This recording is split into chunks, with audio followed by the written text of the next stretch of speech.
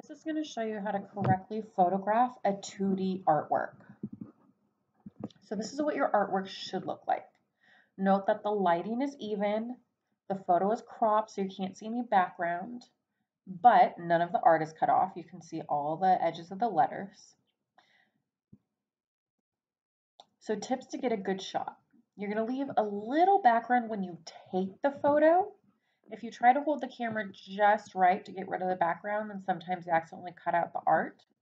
So again, you leave a little background when you take the photo. However, then you're going to edit the photo on your phone or your computer to crop out the background, or you can crop it directly in Google Slides.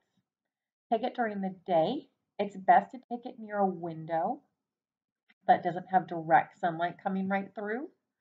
Taking it at night means that you're going to end up having to use a strange angle to avoid the shadow from your phone or camera and your hand, just because of the way that lighting works.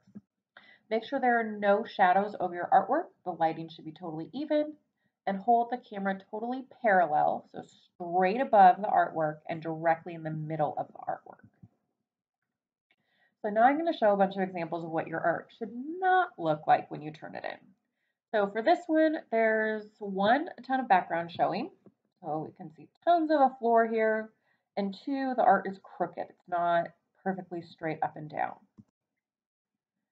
For this one, there is still some background showing, not as much, but the photo was taken at a low angle. So the paper looks very wide on the bottom compared to the top that looks a lot skinnier, even though it's a perfectly rectangular piece of paper. So this distance right here should appear to be the same as this distance right here. For this one, there's no background showing, so that's good. But there are two mistakes. Obviously, the lighting is not even at all. There's a big old shadow running straight through the middle of it. And we have a little bit of the Y cut off here and the F cut off here. So a little bit of the art got cut off. This one, again, there's background showing, and the art is crooked because it was held up. Sometimes people will hold their pictures up to not get shadows, but again, if you have it next to a window, then you're not going to get a shadow during the day.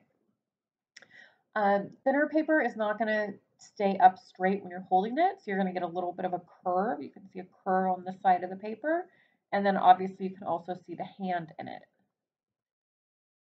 This one is well cropped. There's no extra background showing. There's no art cut off.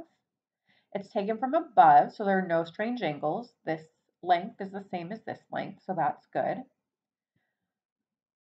However, you can see there's a hand right here and there's a phone right here. It's not a super harsh shadow, but it's still a shadow and it's still distracting from the artwork.